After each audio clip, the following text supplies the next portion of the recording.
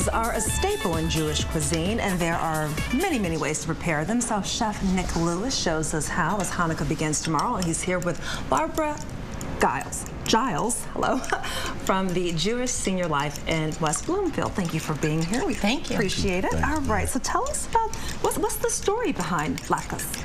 Well, Hanukkah celebrates the rededication of the temple back when there was a Maccabean war. And because there was a miracle, they only found enough oil to last for what they thought would be one day. That little curette of oil lasted for 8 days. So now we celebrate Hanukkah for 8 nights and traditionally serve things fried in oil. All right. Fried in oil, you got me. All right. So what's in a latke? Well, maybe I should ask Nick to answer that question. What's in a latke is shredded potatoes. You usually use 3 potatoes. That's what I'm using today. To 2 eggs, you scramble it up, add some matzo meal in there, a teaspoon of salt, and a pinch of pepper.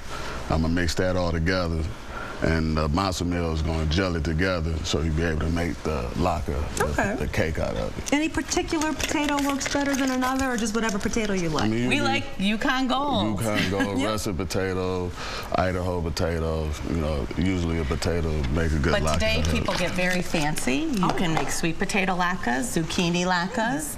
Anything that you can put together like this and fry up in oil would be traditional. Okay. Now, do you serve a lot of these at the Jewish Life? Well, Jewish Senior Life for Hanukkah this week, we're serving how many, Nick? 2,600 latkes. Oh my gosh. So we take care of 900 older adults on 2 campuses in Oak Park and West Bloomfield. So we make a lot of latkes to serve the people that we're taking care of in our residences. Fantastic. All right, so he's mixing it up in there. So I'm mixing it all together. As usual, your hands are your best utensil. Of course. So it's going to get a little tight, because once it gets tight, you'll be able to make the patty out of it. Okay. And what type of oil are you using? I'm using vegetable oil. Okay. You can use vegetable oil. Some people like to use canola oil, but I prefer to use the vegetable oil. So because we fry things in oil for Hanukkah, it also could be traditional to serve jelly donuts, also served in oil, fried in oil. So in Israel, it's very common to have sufganiyot, jelly donuts for Hanukkah. All right. You'll bring those next time. Next time. Please do.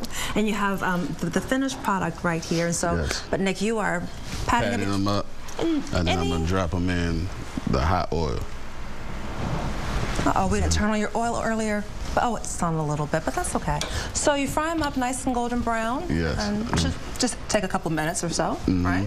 Now, do you finish them off in the stove at all, or you just leave them in the stove to just keep them warm? You serve them immediately? 3 minutes on each side, and then when you take them out, and then if you want to, you could keep it in the oven so it can stay warm, or you can serve it right away. All right. So I like to take mine out of the frying pan and put them either on paper towel or on a brown paper bag that you open up, and that way you can get rid of as much of the grease as you can.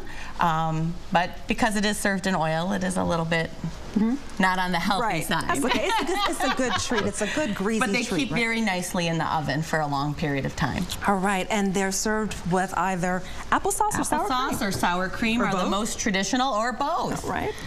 So I guess we should dig in. Yes, one of these. please do. When does Hanukkah start? Is it tomorrow? Thank you. Hanukkah starts tomorrow night and goes all the way until the 24th. We'll light the first candle on Tuesday evening. Applesauce. All right, very good. Okay. We got some scallions too. Yeah, just a little garnish, you know.